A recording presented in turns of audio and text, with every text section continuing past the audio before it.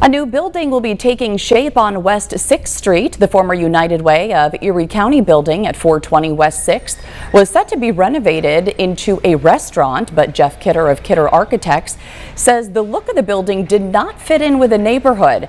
Kidder says efforts were made to change the exterior of the building, but the decision ended because it was not economically feasible.